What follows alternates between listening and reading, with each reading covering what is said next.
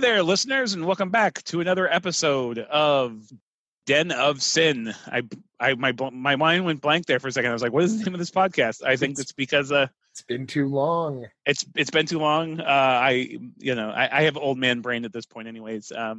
Even though some of this, I was trying to recall some of the films I wanted to see tonight and hit on some plot points, and then I was like, "God damn, I know I like that movie, but I can barely remember anything about it."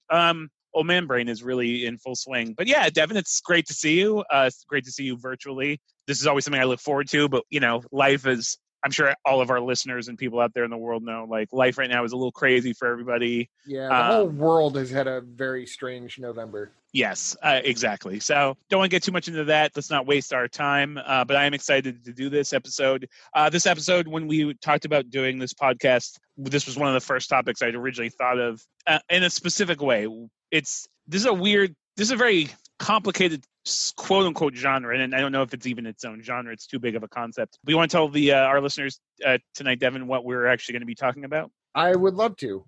This is a return to a genre discussion. Usually we talk about a particular year or a particular artist, whether they be in front or behind the camera.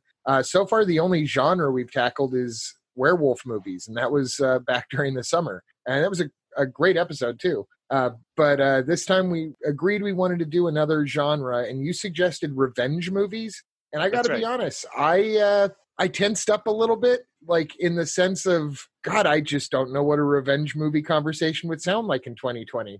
This could be interesting. Yeah. So I've been looking forward to it. I will confess, in doing the research for this one, I research every one of our episodes. This was the first one that felt a little bit like homework.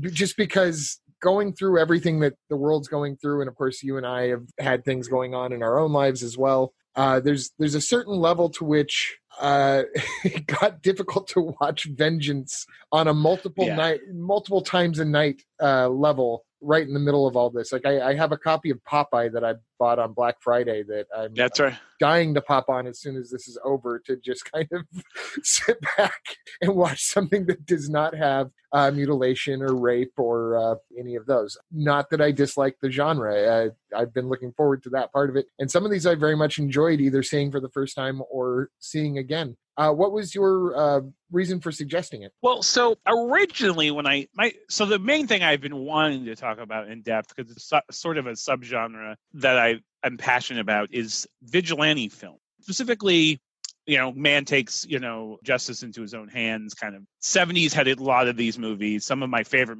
movies like Rolling Thunder, Vigilante, the Robert Forster movie, Vigilante, which is a huge, one of my favorite movies. There's a lot of those movies. But then I chose revenge film specifically because I was thinking about, one of the films specifically was Thriller, A Cruel Picture, or as it's known in the States, they call her One Eye. And it's not really a vigilante movie. It is more of a straight revenge movie. And it is a sort of, people refer to it as a rape revenge movie, but that's not actually accurate. But that's the thing about this topic, is that it's kind of ambiguous as far as overall even what is a revenge film, because if you really think about it, the majority of films have some sort of revenge element. There's always going to be whether it's a movie like Karate Kid or a movie like Legally Blonde. I mean, there's Rushmore has revenge all through it. Yeah, exactly. So there's revenge is going to be kind of a universal plot point in a lot of cinema. The thing I wanted to talk about specifically is where the revenge is the main crux of the story. There's a difference between vengeance and justice, and I sometimes absolutely. I'm glad you brought that up. Yeah, and I think a lot of times people don't understand that distinction. While vengeance and somebody trying to, right a wrong, and a lot of times whether it's a cop trying to bring a killer to justice, or like a movie like Erin Brockovich, which is she's trying to, get these poor people in this small town justice, like legal justice. But there's a difference between that and then the very much more personal and more human, like justice is something we should strive for, where vengeance isn't really something. It's a weird mire to kind of get into, because on one hand, it's something we can all relate to. We've all felt wronged in our life, and every human being on earth has wanted to get revenge of some kind. But it's not a good thing. Vengeance isn't a good thing. In fact, a lot of films I'll talk about tonight talk about the emptiness of vengeance. But at the same time, there's something very obviously when you go into revenge films, there was a lot of, you can take that topic into some pretty harsh places, some very dark places, and explore some really dark themes, which could be tantalizing.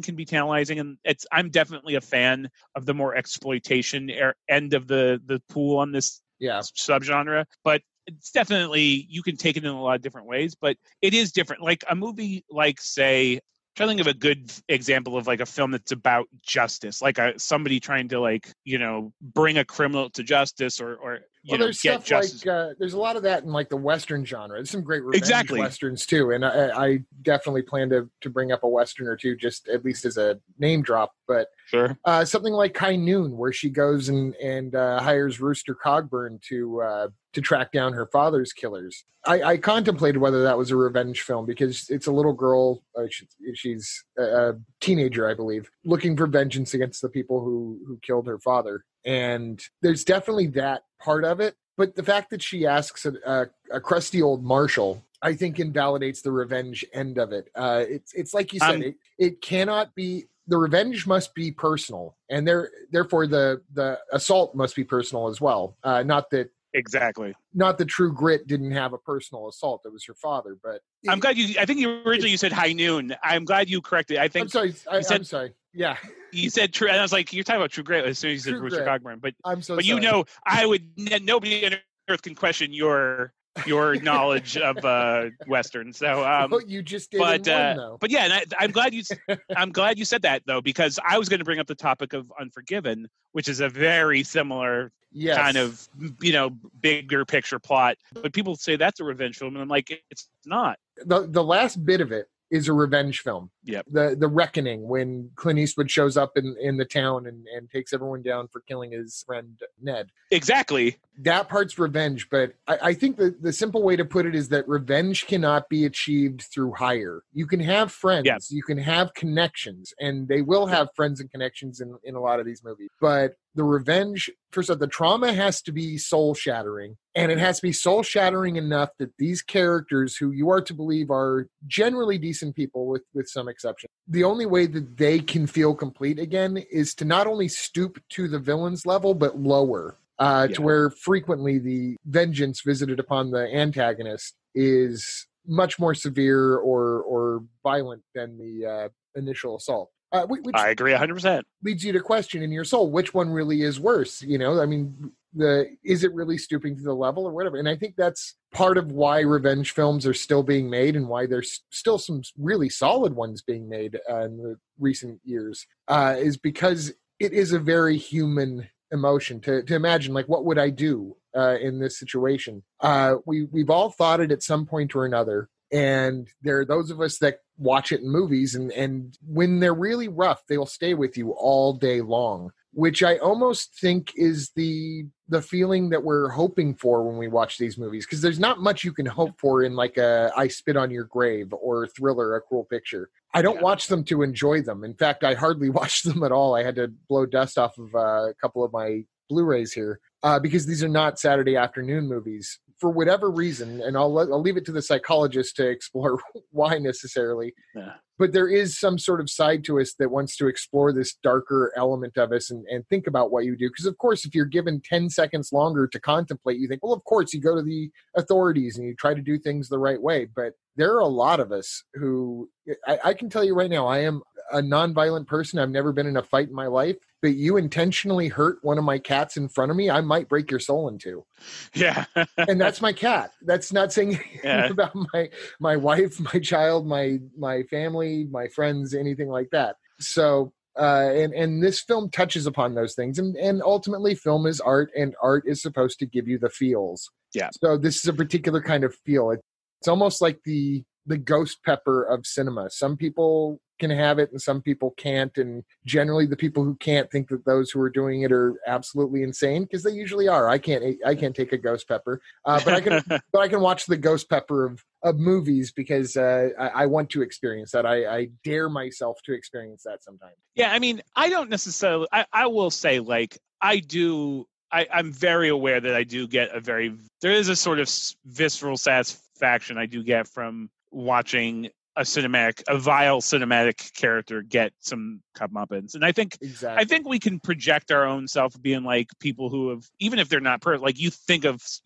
just we'll say people in politics or people you don't like, and the people who you feel have done wrong things and just have never gotten theirs, like karma hasn't bitten them on their asses yet, and you can sometimes project that. But I do feel like, I'll say this preface right even before we start. One of the main in the overarching genre, if it is a genre, which it's really not a genre, but it's a subgenre. I think it's a qualifiable subgenre. I agree with you. But I will say that a subgenre, I guess, of the subgenre, to make it more complicated, is the rape revenge movie. And there are a lot of people who can't watch those, and I fully get it. I'm not a rape survivor, and as a large man, it's not something I've had to, for the most part, go through my life in fear of. But at the same time, as somebody with empathy, as a human being, like, one, I can totally understand why some people just can't enjoy them or, just find them repellent, of course. But for me, it's a matter of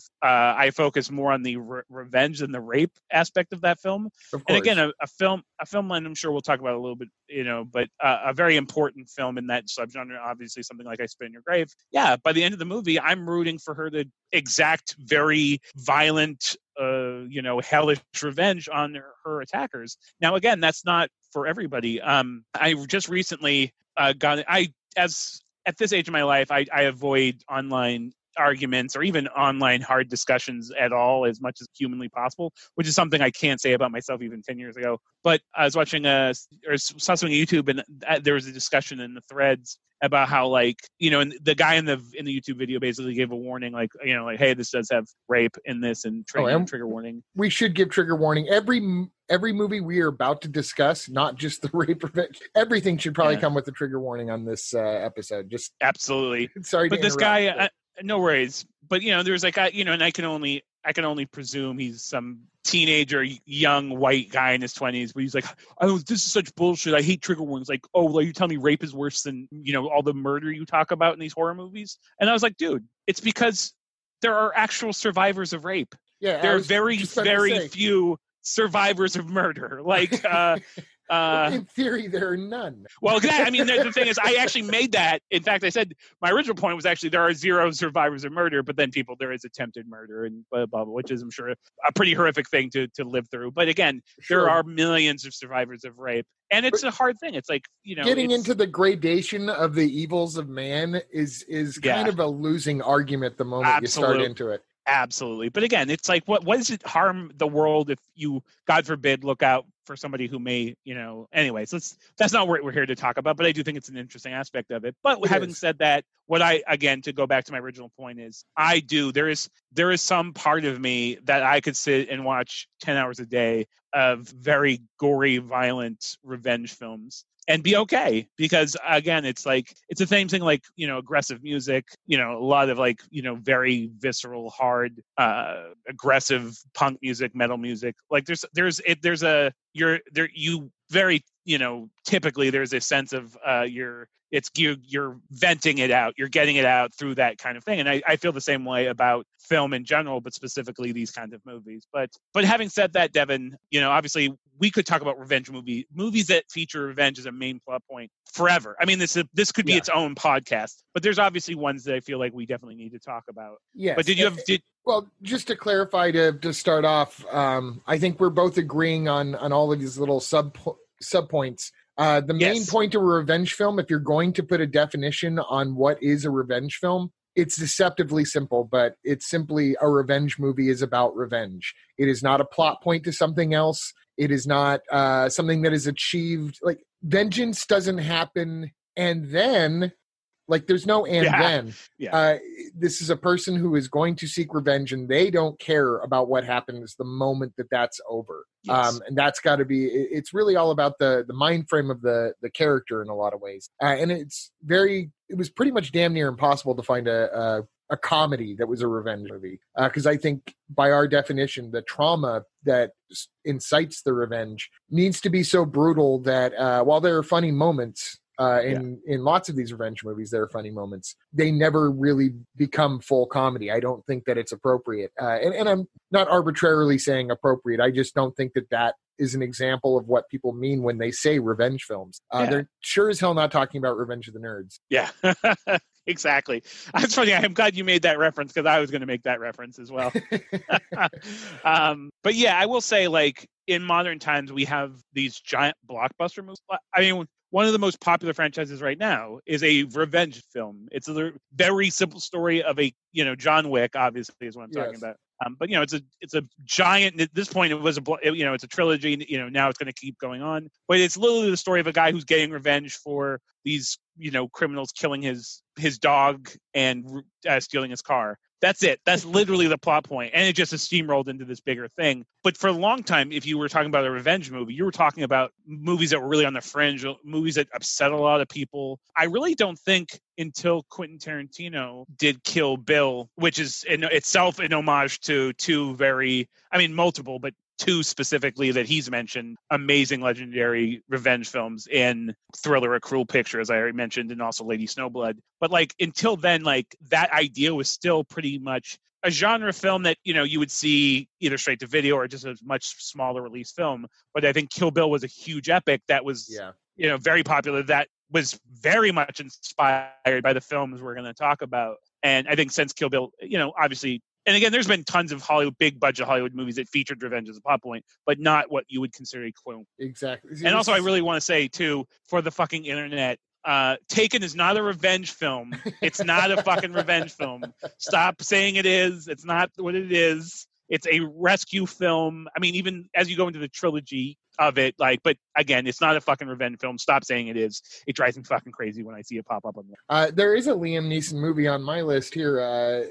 It's arguably a revenge film, but it is not Taken. I'll get into that in a little bit. I do have a handful of is it a revenge film type questions. Okay. Unforgiven was almost one of them, but I'm glad you brought it up on its own because I think it does make a lot of lists. But there's a lot of Clint Eastwood on the actual revenge list. So so you're not wrong with Unforgiven, but in Unforgiven he is a revenge for hire. Let's just go ahead and start with the elephant in the room and get into the rape revenge movies because they're too big a part of the discussion to ignore them. Sure. And not so much get them out of the way because I think of them less creatively, but I think we might have a little more fun as we go along if we get those out of the way. Sure. And these are the films, by and large, that did inspire Kill Bill. But a lot of these are the earliest forms of revenge films, and the rape revenge is definitely something that is not just controversial today. They were controversial the moment they came out. Oh, yeah. The most prominent one, not the earliest one, but the most prominent one is I Spit on Your Grave. Yes, I would say it's the sort of quintessential. I am a fan of it. In fact, I'm actually weirdly a fan of even the remakes and the sequels to the remake. I feel like have things about them that I enjoy. I haven't seen any of the remakes, and there is an official sequel out now that I will see, but didn't get around to. It may not even, it's definitely out, but it may not be easily available right now. You mean to the original, the sequel to the very first I Spit on Your Grave? In fact, if the same actress is back and the same director is back. Yes. So yes, you are correct. Yeah, it's the thing is it's a very interesting movie. It's not. People have said it's a bad movie. It's not a fucking bad movie at all. No, the performances are great. Even the film looks great, especially for that time period. It's just what it was dealing with was so ugly. But again, the one thing that, yes, there is obviously a very exploitative element to it. But again, the thing that it's still about revenge, and it still is a woman. It's there was that whole take back the night movement of the late 70s and early 80s, which was a real thing. Women trying to learn self-defense, be more, own their own strength and power, and being able to defend themselves and stuff. And I think there's a power to that. And I think revenge film specifically there's a element of that even in that actual movement. But again, there's something, if you as a man, I don't know what it's like to be that kind of victim of that kind of crime, but I'm sure getting that kind of revenge we could talk about the morality of revenge and of vengeance, and if it's a thing real, if it's a healing thing or not. One of the movies I want to talk about explores that specifically, but it is completely cathartic, and it's completely understandable when especially in that. And the one thing you can say, especially in the remake, where some of the kills get real complicated and a little unbelievable, they're still so visceral and they're still so ugly that, like, it's rare that you can see that kind of violence in a movie and root. Most horror films, most things, like, the victims of that violence are innocent people or people who are relatively innocent. In these kind of movies, the person who's getting tortured to the point of death or, getting mutilated is somebody that you're kind of like, fuck yeah, cut his balls off. There's something cathartic about that. But in the case of I Spit on Your Grave too, this movie came out in 1978, if anyone is uninitiated. My guess is that it was probably shot 2 or 3 years prior to that.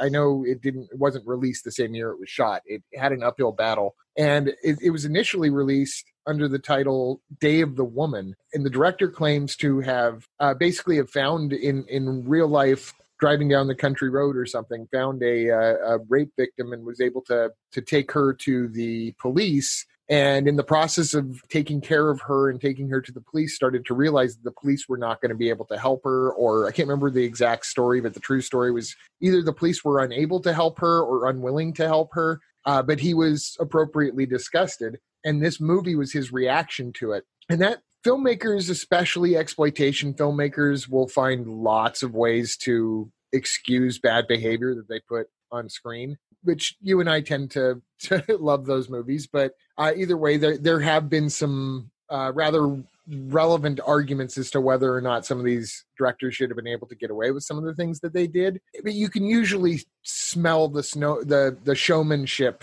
behind their slick answer of, well, it's really a female empowering movie. And the next movie I want to talk about, this is exactly that kind of director. He was really a sleazeball. But the guy that did I Spit on Your Grave, and he's only ever done I Spit on Your Grave, to this day, and now he's done the official sequel, but to this day, he still fights the fact that it's called I Spit on Your Grave because he prefers the name Dave the Woman and really seems to have legitimately made this from a sincere place. What's rough about it is that sincerity goes into the film, and what results is, I think, still the record holder for the longest rape scene in history.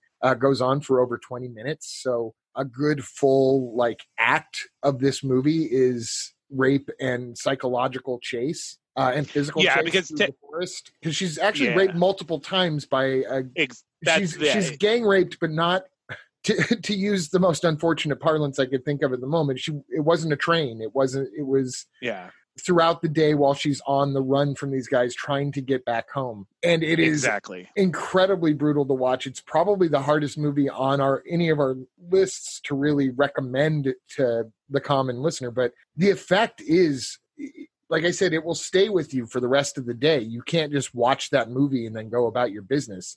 You have to think about what was done to her and what she does in return. And it really is satisfying to see her come out of it on top. They don't know that she's alive. And so she gets to pull complete surprise attacks on these assholes. Yeah. And you're right. It's completely satisfying. Somehow by the end, you feel like you were somehow rewarded for watching this movie, which is weird. Yeah. And I think even the film does some things that I think more nuanced than somebody might think, especially from a title like I Spit on Your Grave. But, I think it's more explored maybe in the remake as well. But, there's even the reluctant member of the rape party who... Oh, yes. You're right. You're right. Yeah, and there's an element like when he's about to get his comeuppance, as a man, there's maybe an element of the male audience that's like, oh, well, he didn't mean it. But guess what? Fuck that. Like, you did it. You have to check. He's still he was coerced into joining his ne'er-do-well friends. And he's, in a lot of ways, he's actually the most problematic character in the whole thing because he's clearly a special needs, learning. In the remake, he's not as emotionally, he's more of just the weakest member of the party, which I think is a little bit more digestible. But in the original one, exactly, he's sort of a learning disabled, he has some emotional issues, but again, I think that's an interesting layer to that film that other films might not have explored. You're absolutely right. But there's a lot. You have a movie like The Virgin Spring, which is a fucking masterpiece. It's a movie I love. Yeah. In its own way, for me, it's harder to watch you take away the exploitative elements of something like I Spit on Your Grave, and rape is always rape. There's no dancing around it. It's a very uncomfortable, awful thing to watch, even fictionalized, even dramatized. But there's something like The Virgin Spring, which approaches it in a very like matter of, in a weird, on the one hand, it's very almost poetic, and there, I mean, it's Ingmar Bergman, so if you've seen Ingmar Bergman films, you know what to expect. But yeah, this is an art house movie. Yeah, exactly. And it's, very weirdly matter of fact, but it's also very human. After the two, whatever you want to call them, the two, because the film it takes place, I think, in like the 1400s. But these two guys, like after they're done, it's this awkward, like, not necessarily a sense of regret, as I don't know if that's, really what the element there is, but this weird, like, post-rape kind of like silence and this sort of like uncomfortableness. Yeah. And it's really fucking disturbing because we're so used to seeing these characters being portrayed as vile, one-dimensional like monsters, that to see them show any kind of actual human element is even more disturbing because it makes it more real. And I think, when Wes Craven did Last House on the Left, which is, for those that don't know, is also a rape revenge, although it's not in the original, it's not the poor young girl doesn't survive. It's her parents who end up taking revenge, which I still think is legitimate because that's as personal as it gets. I had to wonder myself if Last House on the Left, the original, was in fact a revenge film. And I cited on, yes, it doesn't follow every rule, but it's there. Yeah, I mean, to me, like, if it's based on Virgin Spring, by the way, that's where the that's what I was going to say. Yeah. So that was my point. Is like, I can imagine audience at the time when he's like, oh, it's based off of Virgin Spring, the Ingmar Bergman movie. Some people might have rolled their eyes, but if you watch them, you're like, yes, it obviously is. But that was one element, in Last House on the Left, which he took directly from the Virgin Spring, which is making that weird sort of post-crime human awkwardness, this sort of silence of like, again, I don't know if it's regret because both characters don't really seem to show too much apparent regret. Again, maybe it's internalized. It's just this humanness of because afterwards you don't go high five your buddy. I mean, it's just, so it's just, there's this. There was an element of that in I Spit on Your Grave, though. They were kind of a high five vibing kind of. Well, that's what I'm saying. Dudes. But that's what I'm saying. So that's like, in a way, like there's this exploitative element in that, and this sort of, like I said, they're portrayed as like these like despicable, inhuman, cartoonish villains. But there's showing a film showing them as having human elements of being like real people, like, and making them almost have a moment of humanity makes it more despicable in its weird way. And at least it makes it more uncomfortable to me. As much as I do love the movie The Virgin Spring, it's that moment. It's hard. It's very heartbreaking. And then the ugly violence that happens as well. But yeah, the rape revenge films are very much not for everybody. I will say a movie that I was going to bring up later, but does tie into now, which is one of my favorite revenge movies ever. That is much more of almost like a comic book take on the idea. Is in fact, you can see the poster in my background there, which is the Savage Streets, the Linda Blair film, which does have a very awful rape scene. A very young Linnea Quigley plays her sister, who is deaf, and these cartoonishly over the top 80s young thug punks guys end up raping her in high school, and then later on end up also killing her. And then later on, they throw one of her friends off of a fucking bridge, off an overpass in Los Angeles. But to me, it's like, it's just such a, not that you don't take the rape seriously, but because the movie's such a stylized film that it's, where the movie's going, and just watching Linda Blair fucking own her. I mean, she's so, I still think it's my favorite Linda Blair performance. And she is basically fucking like, she's at the beginning, she's like a typical 80s, like mall girl, kind of valley girl kind of girl, all about like, being cool and then in the movie, she's fucking Batman. Though. Yeah. She's not quite that, like, I'm with you on Savage Streets is really enjoyable. It's and I wanted to bring it up too because I really love watching that movie, and that was one of the higher spots of this was in the middle of all these, I did get to go back and revisit Savage Streets. I will say I feel that I Spit on Your Grave is a good picture, and I feel like Last House is a great picture. Whereas Savage Streets, yeah, great doesn't spring to mind, and I still think that she is her Linda Blair's best performance is and always will be The Exorcist. I'm sorry to say to her that she peaked so young, but there was something about her puffy little cheeks. That she's not supposed to be a ditzy valley girl. They're supposed to be like almost a girl gang. They're supposed. This movie really it rests rather uncomfortably between Switchblade Sisters and Lords of Flatbush. Yes. Yeah. where they're a girl gang, but really they're a girl gang that likes to hang out and walk around LA and look and sound tough. Yeah, exactly. Well, that's the thing is, so I think that's every woman in that movie though looks and feels like 100 million times tougher than Linda Blair is in that movie, and she's fine performance wise. I think casting her is the tough one. I don't see the metamorphosis the same way you do. I still see it as funny throughout the whole thing. I disagree. I think she's a pure badass. Even the beginning, like when they show her in the PE class, and like she's not afraid of the teacher. She's just a bad bitch. But again, I think there's other girls in her group are also pretty big bad bitches. But I don't know. I have a soft spot. I have a soft spot for Linda Blair. Anyways, I find her. She has her own appeal to me. But again, you can also to say if you're really dissecting, there's an element. I mean, that movie's all about the male gaze. Like at one point, there's a very like unnecessary tub scene. There is some female nudity that is unearned. Not that I guess you can say is female nudity ever earned, but or nudity of any kind. I mean, I think that's a weird discussion, but anyways, feels more exploitive than some of the ones that were actually full on exploitation films. Yeah, exactly. So, but yeah, it's totally exploitive. Now, again, anyways, I have my own baser instincts and my own but again, even watching it now, it's like, well, this scene is very unnecessary. And again, but it's that would be a typical scene where some fucking armchair, fucking edgelord would say, see, it's about female empowerment because she's comfortable. Like, no, it's a fucking tub scene just to show Linda Blair's big old boobies. But but I still love it. And I think when she gets her revenge at the end, I love it. And I think at the end, she's a bad motherfucker. Like, she's taking on those dudes, not just with a sweet ass crossbow, but I think that's the script. I don't think that's her. Not to say that the screenwriter was deprived of any awards either, but maybe I'm being a little hard. I don't mean to be hard on Linda Blair. I think Linda Blair is, it's always fun to see her in something. I think she's in some movies I love that are terrible. Yeah. The movie Grotesque is a movie. Yeah.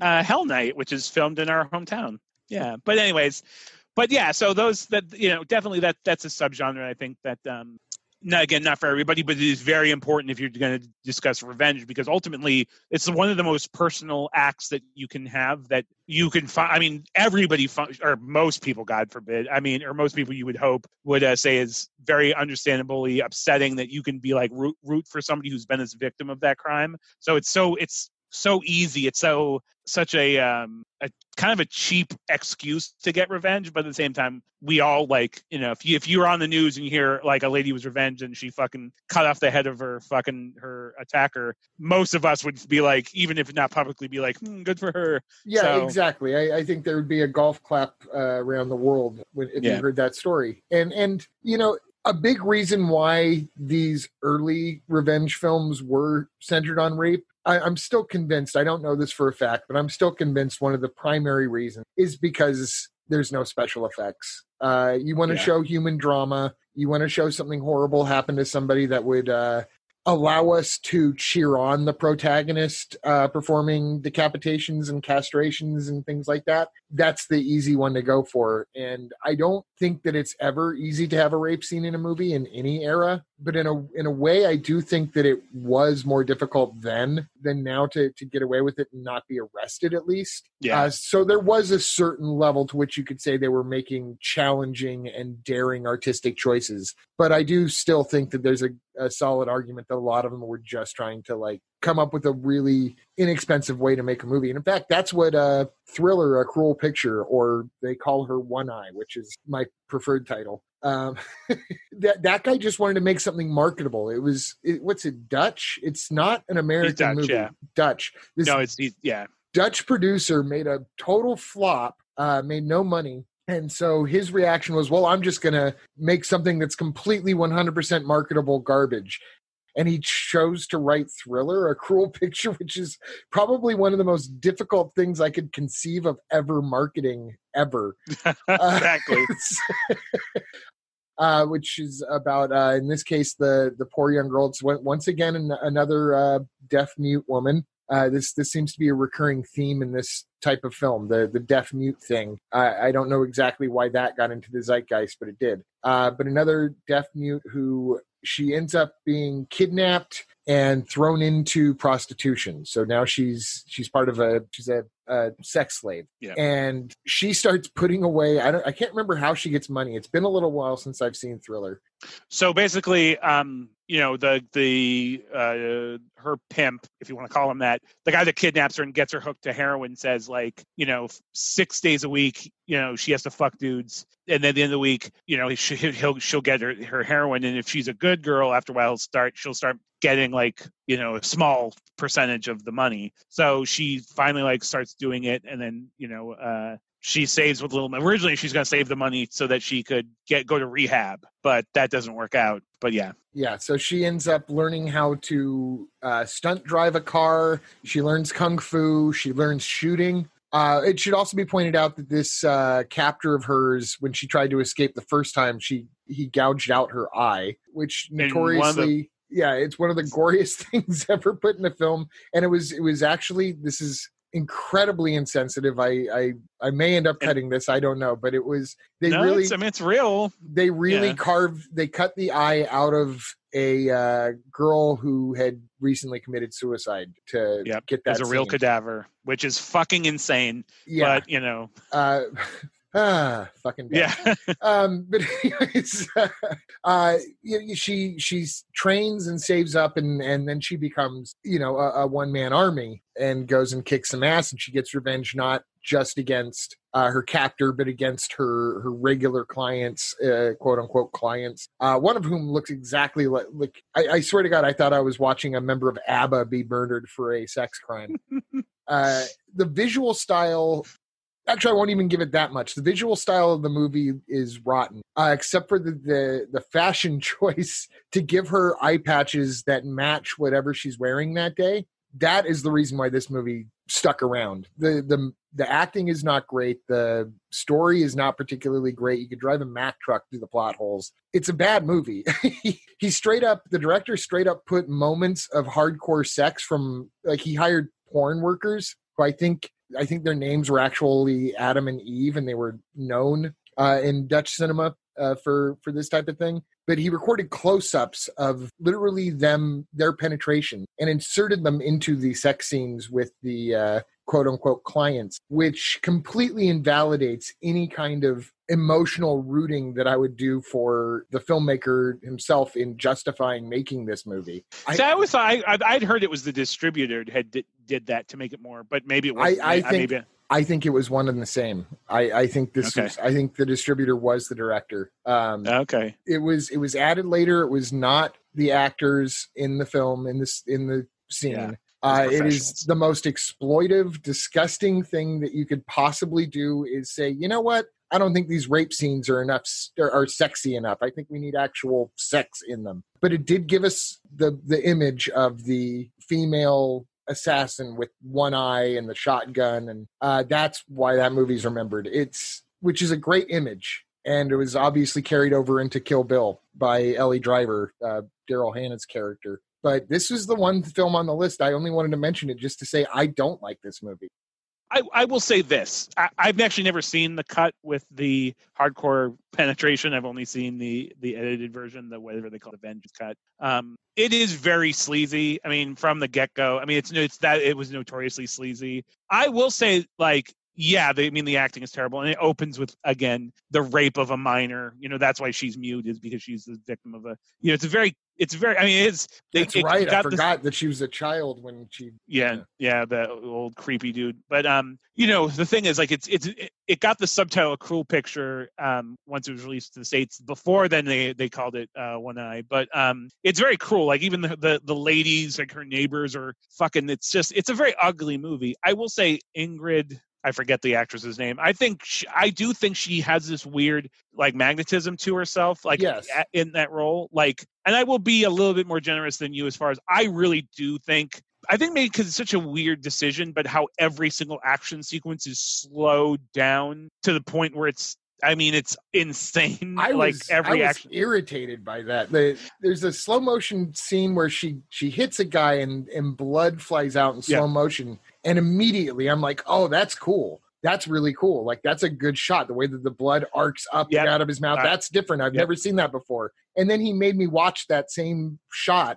for about 3 or 4 minutes of just slow-mo beating this guy up. And every time I'm like, well, maybe there's another good hit. Nope, it's another hit with the blood flying in almost the exact same arc. I seriously, I was checking my watch, but I did start it off saying that was really cool. But I think the fact that it went on so long is why I didn't like it. But I think even even though the special effects and they're nothing great, like when people get shot by a shotgun, it's like it's always in the same spot. She has perfect aim to shoot somebody square in the middle of the chest where the. But again, there's just squibs. I think between the weird music and then, like, I don't know, there's something weirdly compelling for me in those moments. Those are still when I watch it. And I do think, like, the whole end sequence with the horse is really, like, fucking, like, that's unique. Creative. Okay. And again, like, she's driving around in that cop car, and, like, at that point, it's not even revenge. These people are just innocent bystanders that she's running off the road. But again, you're like, it's about her. Like, she's become like a killing machine. But it is trash, and it is very, like, sleazy filmmaking. But I can appreciate it because, again, there's a stylistic decision. Even like how she, her eye patch has to match her clothes. That was cool. I like that. Shit, like, I don't know how she got all the eye patches to match her outfits in whatever. Like you said. Yeah. Like you said, plot holes you could drive a truck through. But again, I enjoy it. I think as a fan of genre filmmaking, I give it its credit, but yeah, I mean, it's not like a fun watch, and it's not a good movie, but I do think it's important because, again, it was at that time. There's always going to be those films that really do sort of push the boundaries of what's acceptable. In fact, the first time I saw it, I didn't even know there was hardcore penetration in the original. That wasn't something I learned until years later. And I was like, what the fuck, really? And then come to find out that's actually been done in a few movies where they did, like, I'm blanking on the name of it now. It's actually a few titles, but it was a movie about this, like, deranged ex-vet. He came back from Vietnam, and he just basically starts murdering and killing and raping women. I didn't realize when it was released as a porno, like, with full penetration. And I was like, what? So, I mean, there's definitely a sleazy element to some of these kind of films, but, thankfully it's not all filmmaking. Just to kind of sum it up in the best I can, I feel like there is nothing that you can get from, they call her One Eye, that isn't better done in Ms. 45. Yeah, well, I think Ms. 45 is definitely but I'm not sure Ms. 45 is a revenge film. I'm gonna say that. I don't know, man. She's raped twice and starts killing dudes. So, I've actually read this article saying it's the worst filmatic misandry of any film in history. I'm like, are you saying that? I don't know. I've read some articles, and not by, like, dipshits in their, their little fucking WordPress blogs, but I mean, I've read, like, film, discussion about how that movie is gross because I don't know. Either way, I do like Miss 45. It's like it's like an art house version of a rape revenge film. I do. I like Miss 45. I do enjoy it. Yeah. That one's directed by Abel Ferreira, who we brought up in our Willem Dafoe discussion because he's still working today. Abel Ferreira's does a lot of stuff. Yeah, does a lot of stuff with Willem Dafoe.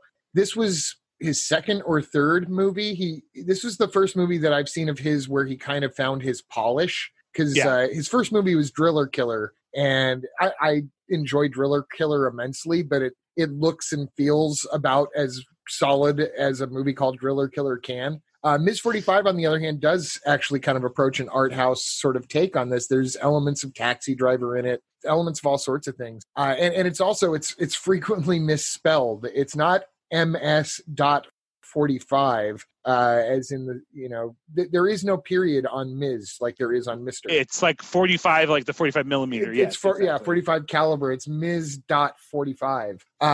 You'll find it on cable guides and stuff still frequently. They'll call it MS.45.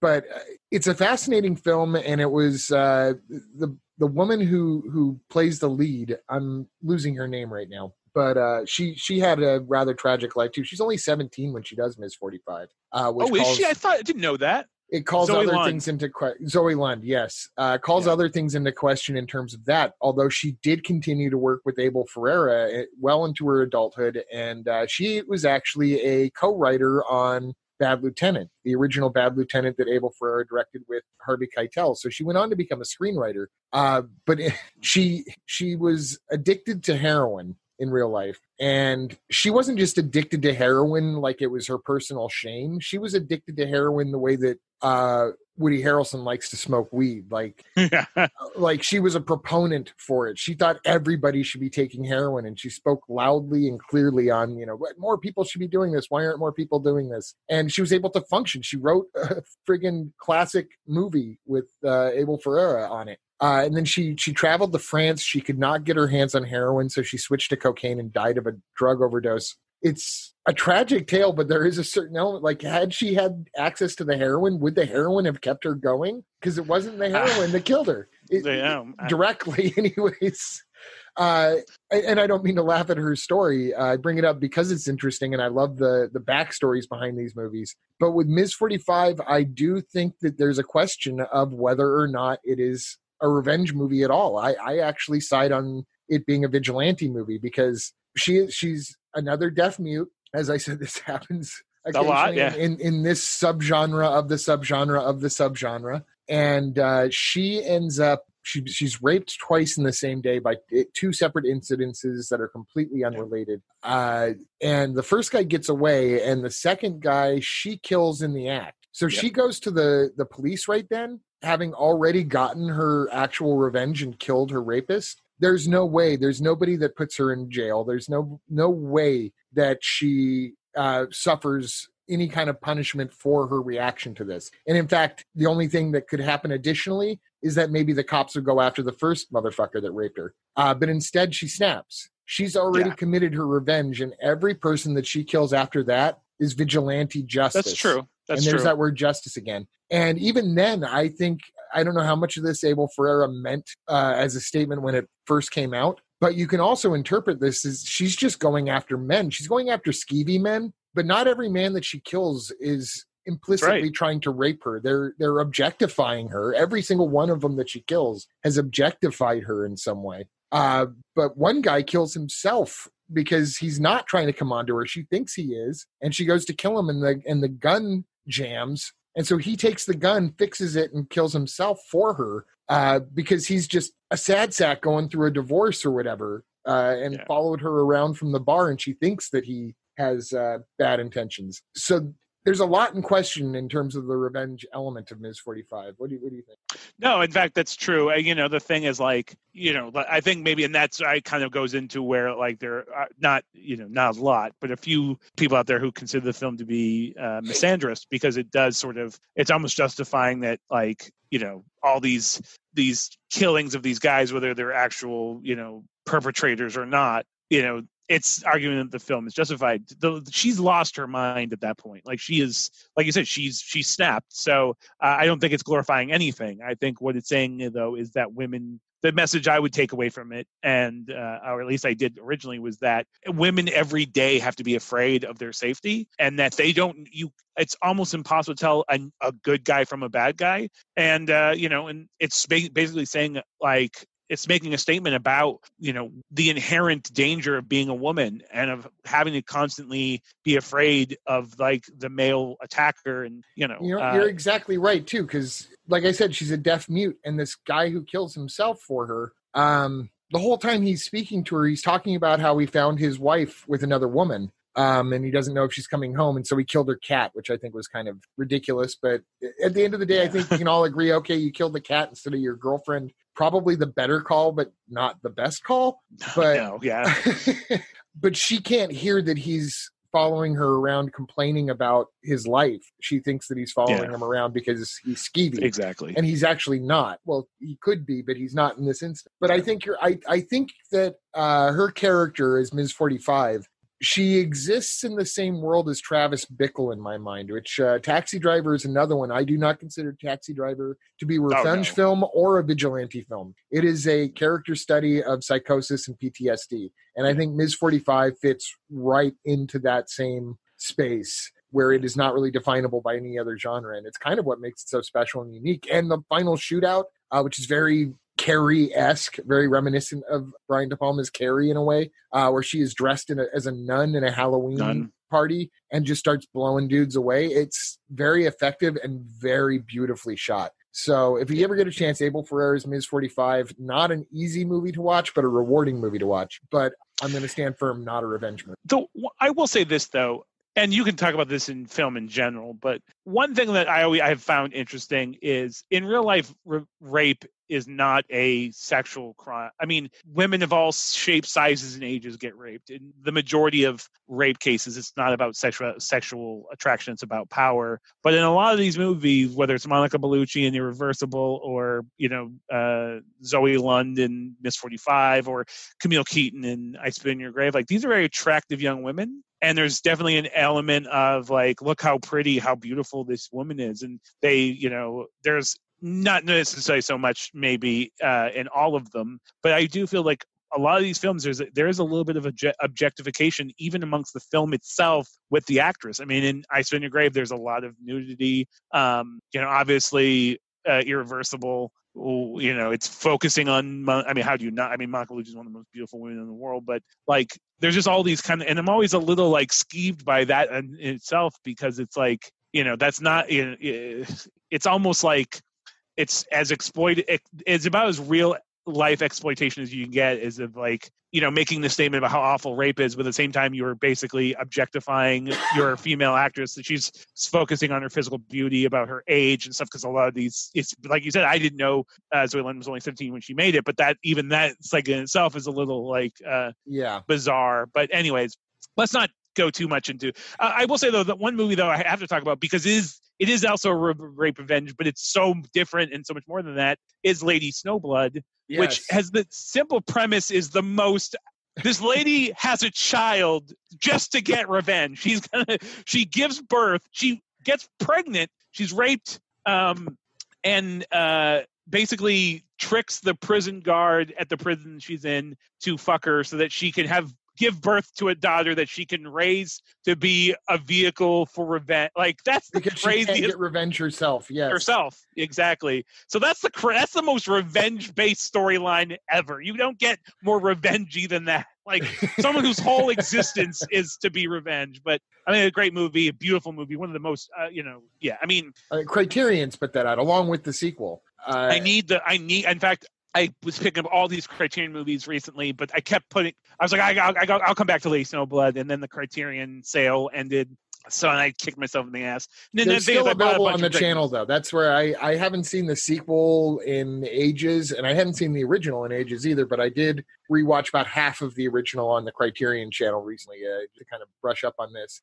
And to remind myself, because I don't think I had seen it since I'd seen Kill Bill, which was... no, I had to have... You know what? This is a little bit chicken and the egg. I think there's no way I would have known about Lady Snowblood before Kill Bill, but right around the same time. And it still holds up. It's a beautiful movie. The blood is perfect, sort of samurai swordplay blood, where it's geysers. Right. Yep. The story's absolutely ridiculous, but you go with it. It's the mother is traveling with her husband and they're assaulted and he's killed. Yep. And then she gets, isn't it that she gets revenge, or she does something to get herself arrested, but that's why she's in prison as well. Or yes, but it's political reasons. Exactly. Yes. And so she's basically gang raped.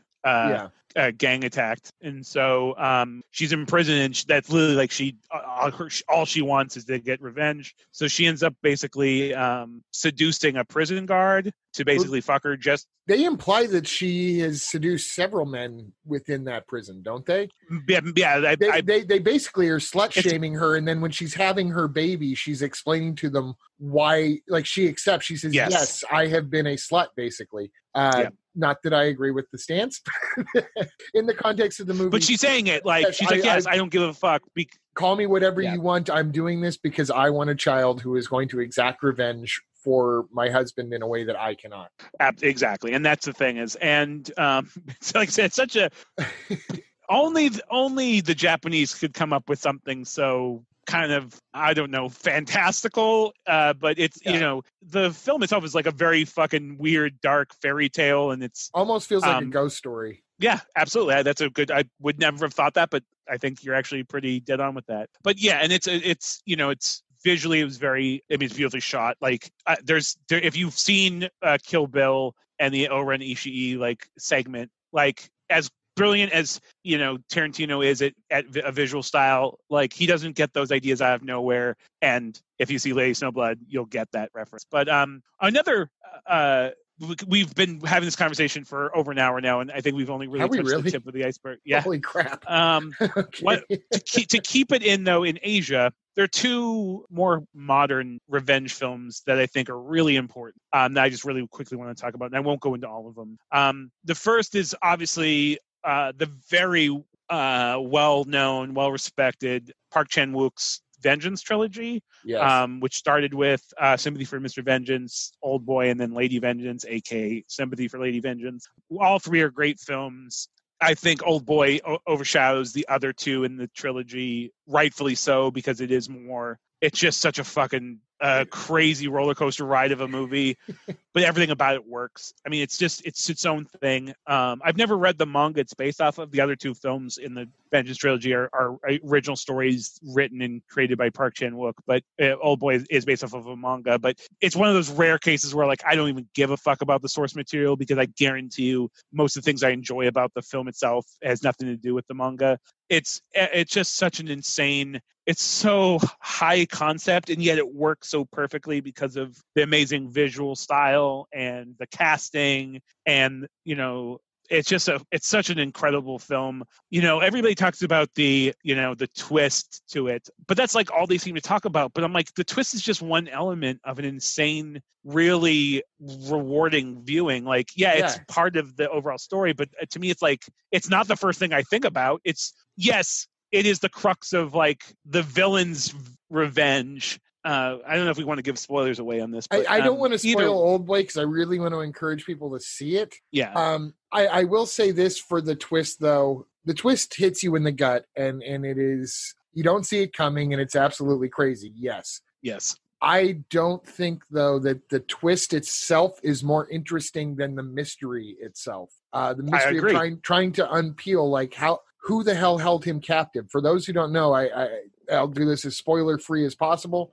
This guy is abducted from everyday life out of nowhere, has no idea who he would have that would be an enemy, no idea what kind of crimes he might have committed. Basically, a completely innocent person. Although we don't start with seeing him, we see him belligerently drunk. But that's missing his 4-year-old daughter's birthday. Yes, because he's belligerently drunk. So we get the idea that maybe he has some blind spots as to how pure of a person he really is. But nonetheless, generally law-abiding, not someone deserving of what he must suffer. He's just suddenly abducted and kept in a small sort of studio apartment with a fake window looking out on a fake sunlight. He has a TV and a shower and a bed, and it's basically like being held in a hotel room. And nobody's telling him what he's done. Nobody's telling him when they're going to let him out. And the whole ordeal takes about 15 years. And he's starting to finally piece together how he's going to break out on his own, when after 15 years, he wakes up in basically a crate or a suitcase on top of a building in the middle of the city. And he doesn't know what to do. And he starts to get help. he doesn't seek out help. Help starts to appear for him, like in the form of new clothes and a cell phone and money to get him through the day to day. But the help that he's receiving comes with like continuing taunts to where it's fairly obvious that the person that held him captive for 15 years is also giving him the help, which and I left out a major part. In the meantime, he finds out by watching TV in his room towards the beginning that his wife and his child have been murdered, and that his disappearance is implicating him as the murderer.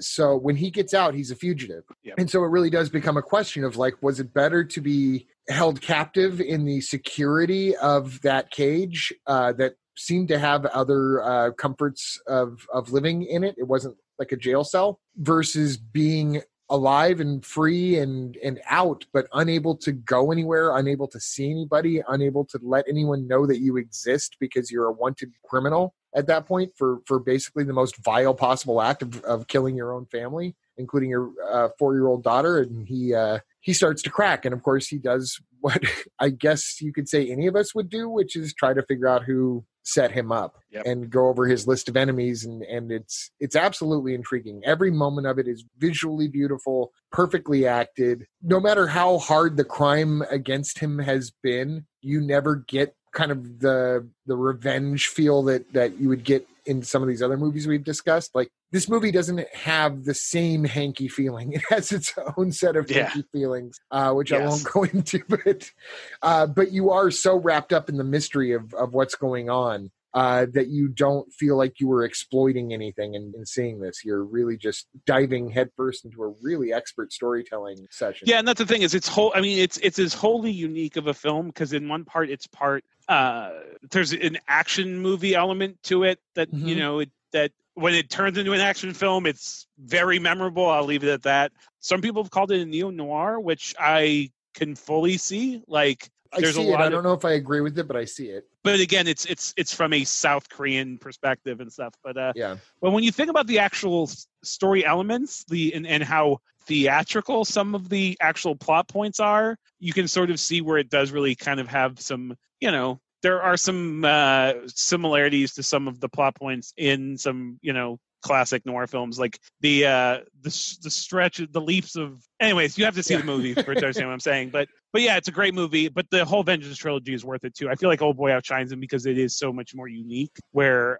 Lady Vengeance and Sympathy for Mr. Vengeance, well, also still really in themselves have really unique takes on the revenge, fantasy kind of film. They're not as unique as Old Boy. But another Korean film I feel like about revenge, which I think is, to me, one of the most important movies about revenge I think ever made, and about what it says about revenge, is I Saw the Devil. I haven't seen this one. It's one of the most visceral films I think I've ever seen. It is a little long, and it keeps its unrelenting pace of where it goes at its runtime is a little excessive to the point where by the time you get to the end of the film, you're literally mentally and physically exhausted. But it's about a cop trying to find. Again, no spoilers for it, but it's a cop who is trying to find a killer. It is personal, but he doesn't know who the killer is. But he goes to lengths. He basically stops being a cop and starts doing some fucking crazy shit to find the killer. And I will say that the ending of the movie, the one spoiler I will say is, yes, there is some amount of revenge and vengeance has been served. But what the film is saying is, at the end of the movie, this guy, first off, essentially sold all of his humanity for the sake of vengeance. At the end, he's no happier. He's not better for it, and he has lost all of his humanity, and it hasn't made him whole. And it's a powerful ending, and I think it's a thing that it's too much of a bummer for Western audiences. It's like, we want to see fucking, Paul Kersey, walk away with with a wink, and no, that's not this movie. It's saying, like, first off, violence in itself is unrewarding. Violence of any kind should never be the answer to a problem, and especially if you lower yourself to the levels of you should definitely watch the film, because there's a lot of things I want to say about it, but I don't. A lot of the film is in the watching and the places that it will go. But it's such a powerful statement. It's not something that you see very common in cinema, where you're there and you see these awful characters, and the more it goes on, this character this guy might not be the same killer, but he's a piece of shit too. But oh damn, like this dude's turning into the monster he's trying to hunt. We'll just say that. Well, that calls into question. I haven't seen this, but and I'm also looking for a quick segue here. Because I see one. Okay. That calls to question whether or not vengeance can truly be achieved from a law enforcement perspective. My feeling is that not every vigilante movie is a revenge movie, but every revenge movie is a vigilante movie. Because I don't feel like you can have the law at your back. And if you're investigating something, then it's not personal enough that it happened to you. There are ways, obviously, there are exceptions in which the investigation of something can lead to the catastrophic event. Like someone could be doing revenge against you, and then you get revenge against them that is outside of your badge. But I feel like a police officer really can't get revenge, cinematically speaking, because they have the backing of the system. But I will say, though, real quick, just to cut you off real quick, I will say, in I Saw the Devil, he leaves being a police officer behind. I think he's actually a secret agent. I don't even know if he's really a cop. I think he's like, right. But anyways, and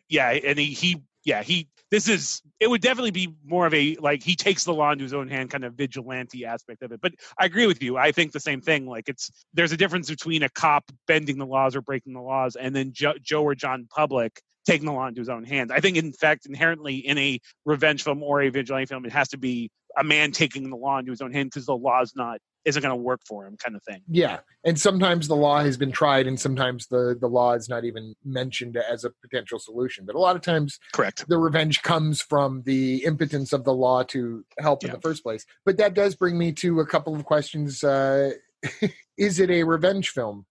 Because I don't think that my law enforcement rule is a rule so much as a guidepost. Because I absolutely believe you that the one, what's it called again? I Saw the Devil. That I Saw the Devil is a revenge film. But is RoboCop a revenge film? Because it has a lot of the elements of a revenge film, but it's not real. Like, I don't know. What do you think? Because like I said, it's definitely revenge as an element of it, but RoboCop's its own. It's a God bless. Let's have an episode where we talk just about RoboCop.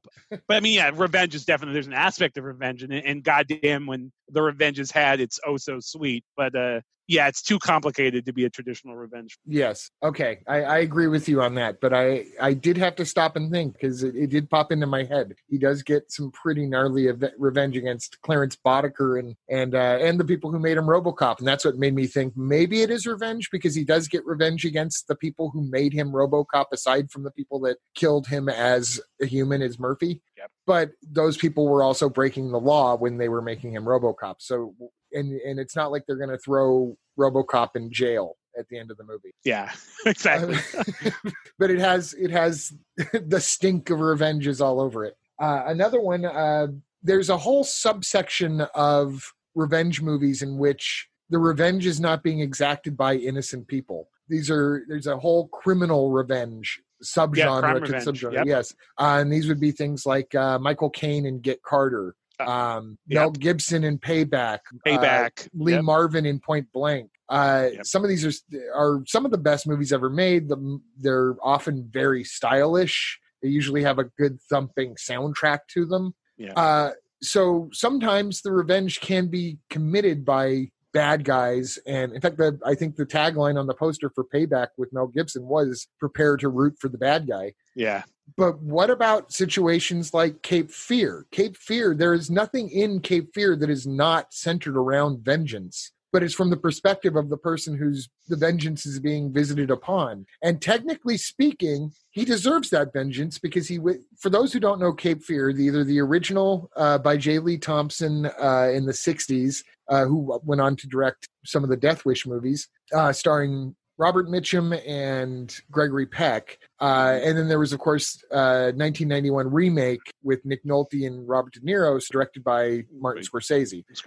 Both of which I have equal love for, and I actually think of all remakes, that one actually makes an interesting double feature. Yeah, I agree. Very rare case where I feel like they're equal footing. Yeah, Scorsese takes it into slightly different territory, but really it's only in the characterizations and not in the storytelling itself. And in that story, the main character, let's just go with the original here. We've got Robert Mitchum is the antagonist and Gregory Peck is the protagonist. And Gregory Peck is an attorney who in his early days represented Mitchum in a case that was about sexual assault. And Peck knew that Mitchum was guilty, but it was his job to represent him in court. But a new piece of evidence comes to light that would get Robert Mitchum's character, Max Cady, off on the sexual assault. Now, I can't remember if this was an eyewitness sort of a thing or whether this was a technicality sort of a thing. But one way or another, Gregory Peck's character ends up holding back that evidence so that Robert Mitchum will go to prison. And when Robert Mitchum goes to prison, he is a brutal, disgusting serial rapist without a brain in his head. When he comes out of prison, he's learned how to read. He learned how to read by reading nothing but law books and the Bible, and comes back with vengeance on his mind. But the smoothest talker,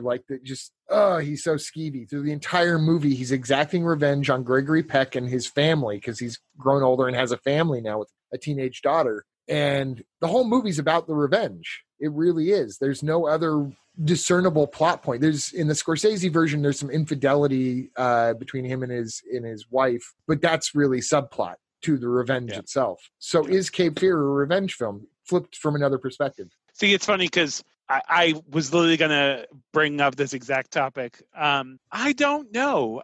I mean, yes, in the most technical way, because that is the plot, but I don't know. I mean, first off, crime revenge films are, like I said, its own subgenre anyways, because they're usually a little bit more complicated. Because I think there's this level of innocence that has to be had, in my mind anyways, to be a true revenge film. Like, it has to be somebody who is a victim. Not that you can't be a criminal and also be a victim. In fact, that literally is the plot of every single film that you just the ones that you mentioned. But something like Cape Fear is really unique because it is a criminal getting revenge. And for that reason, I would say, well, yeah, I mean, I guess technically it is a revenge film. It doesn't come to mind, and I don't watch it. So I guess the thing that separates it for me personally in my own definition is there's an element of vicarious. I'm watching a revenge film and sort of living vicariously through the person who is a victim getting their revenge. I'm not doing that with Cape Fear. But yeah, technically it is a revenge film. It is the whole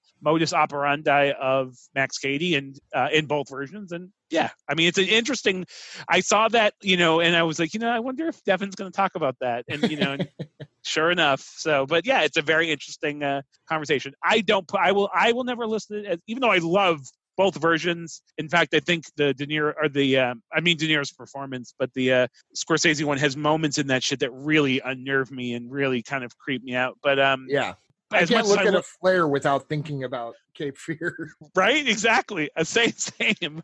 But yeah, for me, I'll never put on my list of most enjoyable revenge films because it's just not what that is to me. But it's a great movie and it's about revenge. So I guess it's kind of like splitting hairs at this point. But yeah, it's a interesting conversation. And then similarly, one more.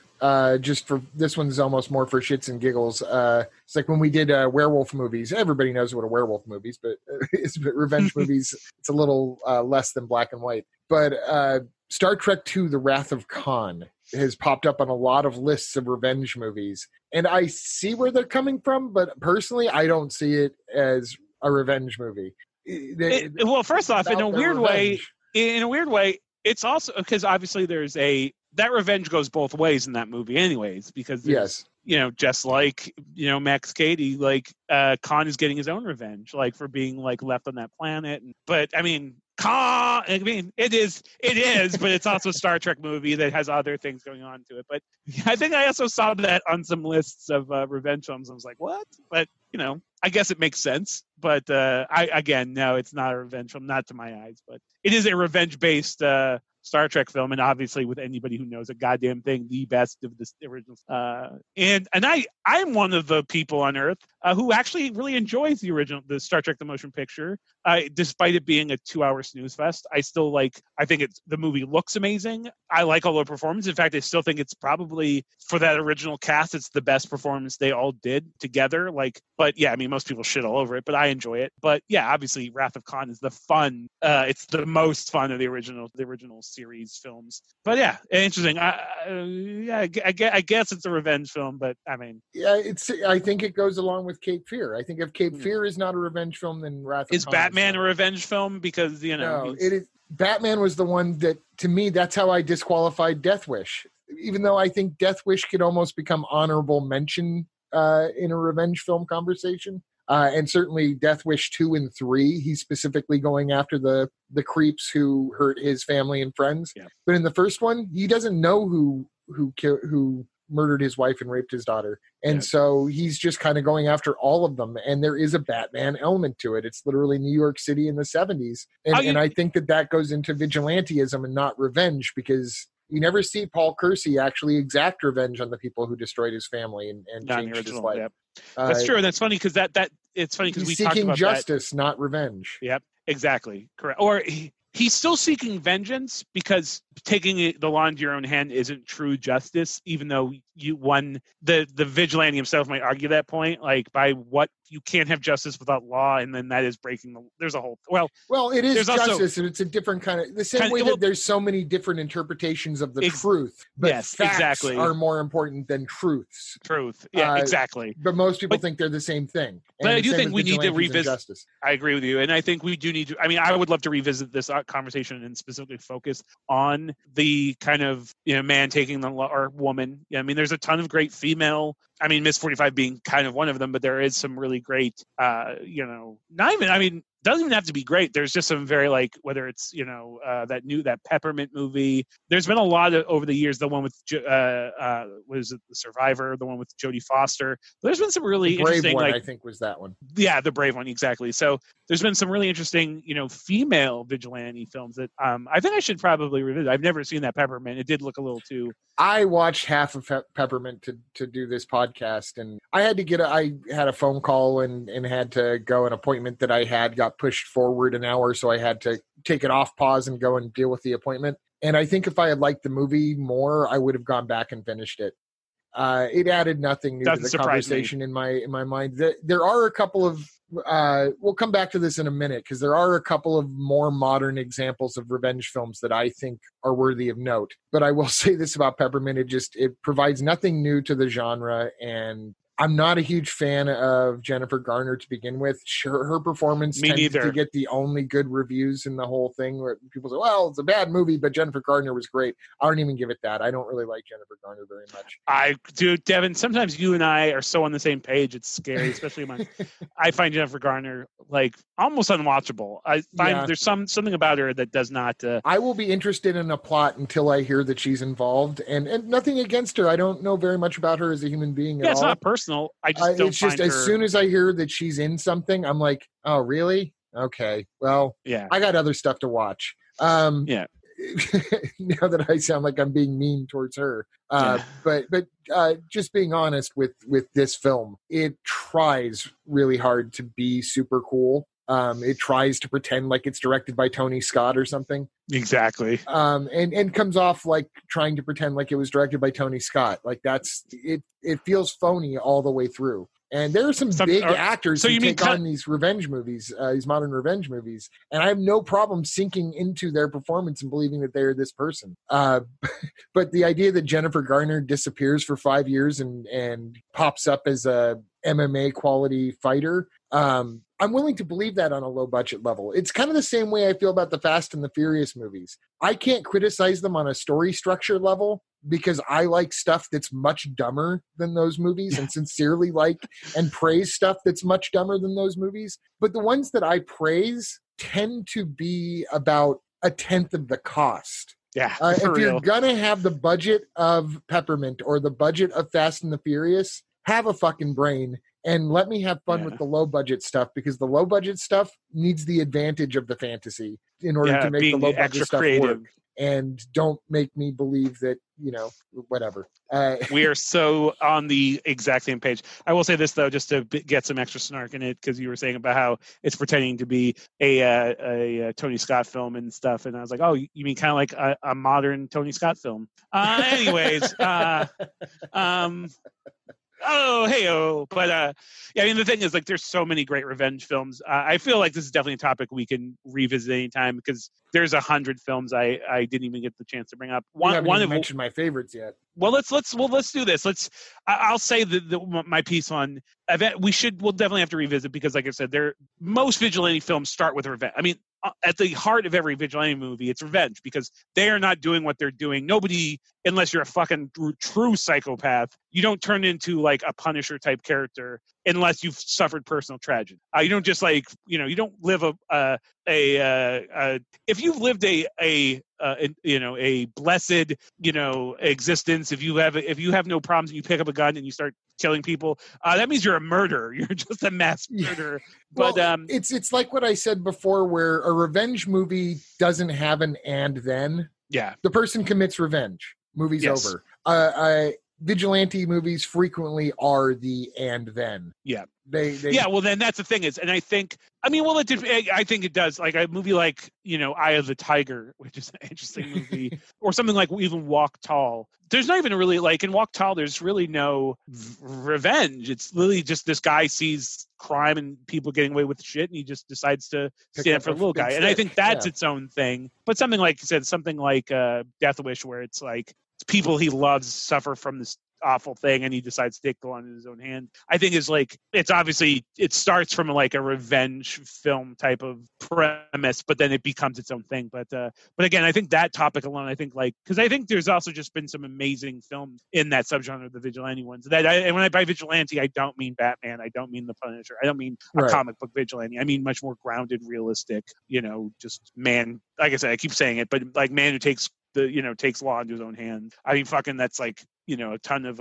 80s action films sort of have that same plot point. But anyways, what are some of the other films before we wrap up that you wanted to mention before we and again, we can definitely revisit this in a part two. I think we should do a part 2, because there's just too much I want to say about some of these other ones, because we haven't done, well, I'm not going to say what we haven't done, because I want to hold it over. Well, I'll good. tell you afterwards because it springboards off of what you just said, and because it springs a little bit off of something I teased earlier. One last film that I'll put out there that I don't think we'll have a long discussion about, but just to say that there is sometimes an acceptable superhero level of revenge movie. I struggled with whether I was going to put The Punisher on this list, and ultimately decided that The Punisher really is more of a vigilante story the way it continues. Yes. But it's not based on a comic book, which is kind of part of why I decided that it qualifies in my mind. I think Darkman is a revenge film, and that is my Liam Neeson revenge film for the evening. I think in the original Darkman,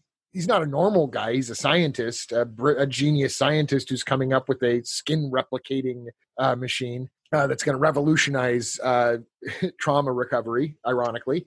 And he's murdered because of something that happens involving his girlfriend and her investigation of a particular company and a particular man within that company. And he spends the rest of the movie trying to get his face back together. He's horribly scarred, and he tries to get his invention back together so that he can create his old face again and try to bring back his life. But he's also mapping out and executing very elaborate, brutal revenge against the henchmen in this guy's gang. Yeah. And he doesn't go after anybody who's not connected to his own figurative death, because he is left for dead. He's only going after this one person, and you get the feeling towards the end, spoiler alert, Darkman lives and goes on with a different face, which happens to be Bruce Campbell's, who was supposed to be Darkman in the first place before the studio went with Liam Neeson. But you don't get the idea necessarily that he's gone off to become Batman. You get the idea that he's gone off to just exist,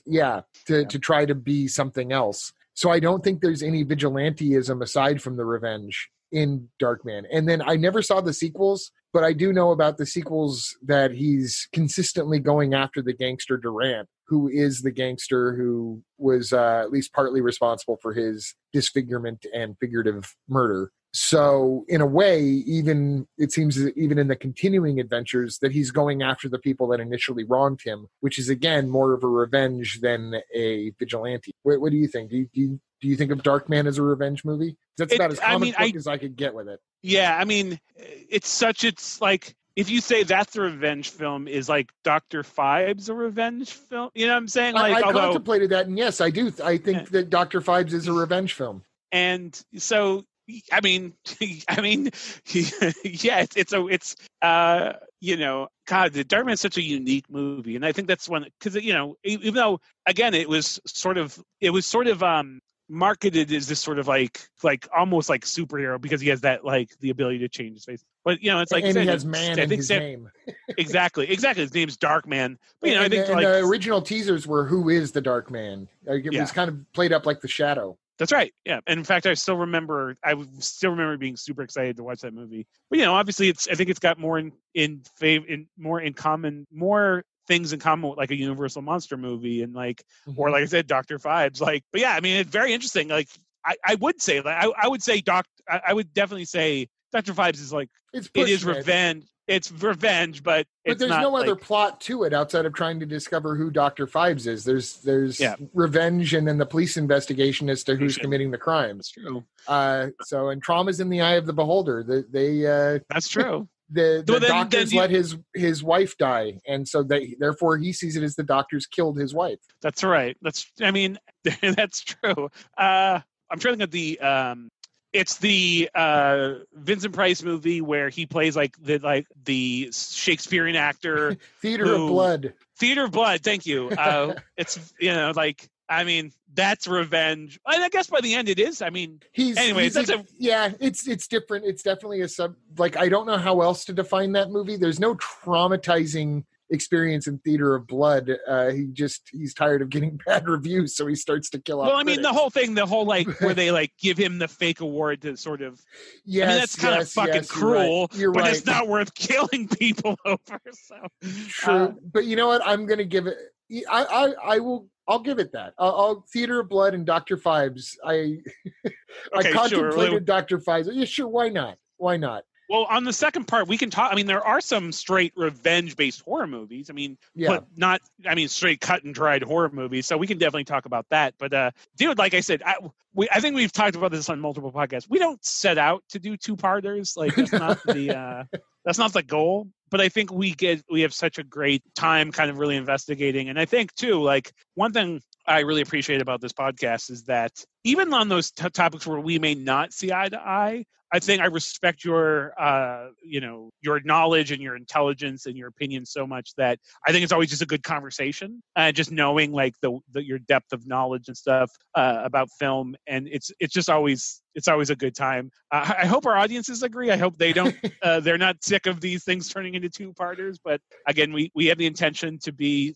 I think we set out with the intention to be succinct and, to move at a pace where, considerate pace for our audience. But again, there's just, it's a big topic and there's a lot to talk about. So, yes. But I look forward to part two, because again, there are some films I didn't bring up tonight that I really do want to talk about. I know there's definitely a lot with you. I know there's probably there's a whole subgenre we didn't even really get to that I know you're going to talk about. You mentioned it at the beginning, but we didn't actually talk too much about them. I think you only brought up True Grit. But anyways, yeah, Devin, this was super fun. I always love this conversation. I think we'll have to record this part two soon, so that we're putting these out more regularly. The holidays are always insane. Let's do part two soon, and then I don't know if I have a Christmas episode in me. I think if we go till next year, because you've got a Christmas episode coming up for one of your other podcasts. That was sort of a last minute thing. I also think the holiday films have been so played out. If I hear one more person talk about Die Hard as a Christmas movie or is or isn't a Christmas movie, I'm going to pluck my own eyeballs out. But we may eventually someday get to Christmas movies, but I don't think in our first year. Like, maybe, you know what though? I'm just going to put this out. Maybe I'll cut it out later. Maybe we'll meet again and do the conclusion of the revenge films. But maybe for our end of year spectacular, we should do time travel, because I think all of us want to get the fuck out of 2020. And I'm down with that. Time travel movies. Let's do it. I'm cool with that topic. all right. So we'll do time travel, not as our next thing. Be looking for the Revenge Part 2, Electric Boogaloo, coming soon. We'll try to do that maybe in the next week or so. And then we'll maybe do some time traveling. Gonna go back in time for our next one. Or forward. For our next topic. I mean, Or forwards. There's some great movies that go forwards. My favorites go backwards, though. That's me.